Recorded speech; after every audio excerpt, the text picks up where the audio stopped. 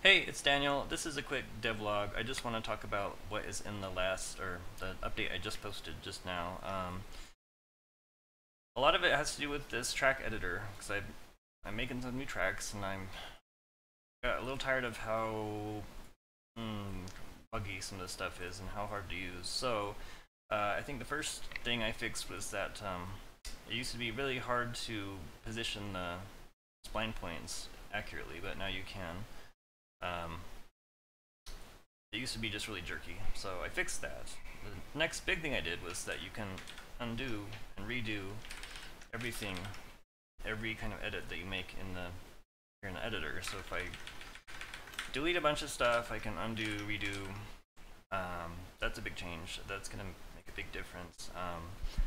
And then there's also this new feature called anchors, and so some of these spline points, they just have a weird little yellow box around them. What that means is that they're an anchor, and an anchor is a node that will always stay at the same point in the track. I think there might be some bugs, but you select a node and press A to toggle whether it's an anchor or not.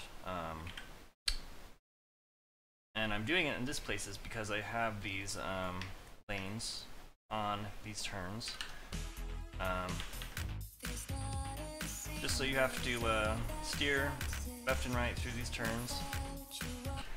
So normally things float around a lot. Like if I were to edit the spline up here, it would change the length of this section, and then this would no longer line up with the turn, but the anchor makes it stay there. So that's really useful.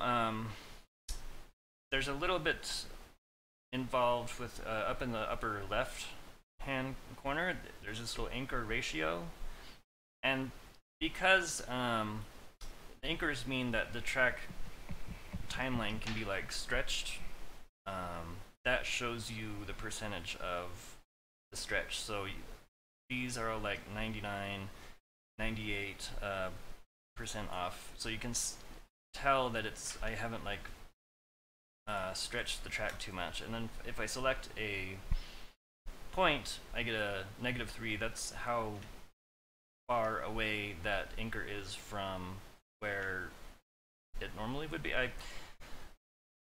That's hard to describe, but that basically tells you like how much the anchor is affecting the positioning. And so obviously if I move this stuff elsewhere, this section is now, the ratio up there says 1.6, so the player is going to move through this section at 1.6 times the speed, and that's going to be awkward. So that little display just kind of helps you understand when something might have gotten like stretched too much. What's next? Copy and paste. So you can now copy and paste stuff. So if I like this bunch of jukes, I can copy it and then go somewhere else, like right here, paste, and okay, the way it pastes is dependent on the angle of the track. So this paste is a little bit wonky, but that allows me to show the next thing, that you can rotate. So if you hit R, it changes the manipulator thing into rotate mode, and now when I nope, I have to have everything selected. Did it not select everything? Oh, I think that let me redo my paste. Okay, just to get the selection back. Now if I can like rotate these into the position I wanted. So that's pretty cool.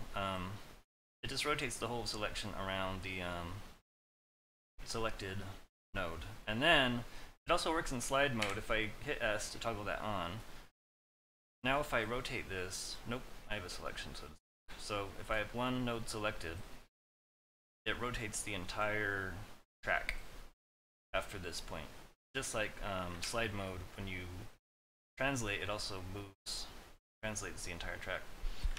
And of course I can undo all that. It's pretty good. What is next? Look at my notes. Undo, redo, copy, paste, anchored points, rotation. Oh, and then to go back to translate, you hit G. It's the same as in Blender-ish, kind of. And I started adding undo and redo to the song editor. There's the only thing that you can currently undo redo are editing, like if some of the parameters in this track thing menu. Like if I edit the track center to something weird, I don't want that. I can undo, redo that. So that's good. That's the only thing that you can undo, redo right now in the song editor. But I'll work on the rest of that later.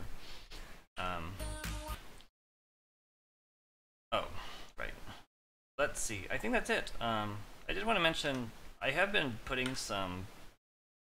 There's some new set pieces. I tagged them all in development in the name here because I don't know if I'm going to really change these. If you use them and I delete them, then whatever. Or I change them into something else. I don't know. So you can use those, but just at your own risk. I think that's it. I'm trying to keep this short. So, really cool update. A lot of awesome features. I'm really excited about all the stuff I can do with tracks now. And yeah, I think that's it. I think I covered everything. So, thanks for watching, and bye.